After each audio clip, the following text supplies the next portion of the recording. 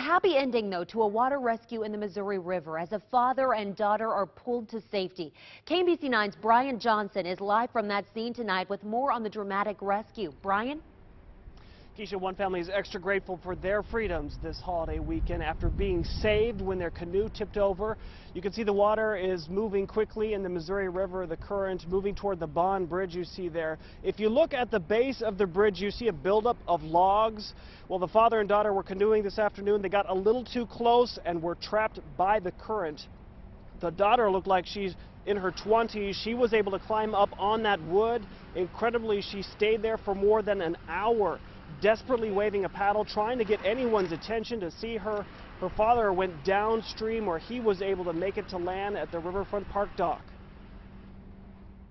Yeah, she was very lucky to have gotten on top of the strainer. Ordinarily, the hydraulics of the water will pull you under it, and then we have a much harder time getting you out. The two are both safe tonight. The paramedics took their vitals this afternoon when, after they had been rescued, the daughter was much more shook up, understandably, after being trapped for so long. Reporting live at Berkeley Riverfront Park, Brian Johnson, KMBC 9 News. The Kansas City Fire Department tells us they train for these rescues regularly. Now, on average, they make one rescue each month.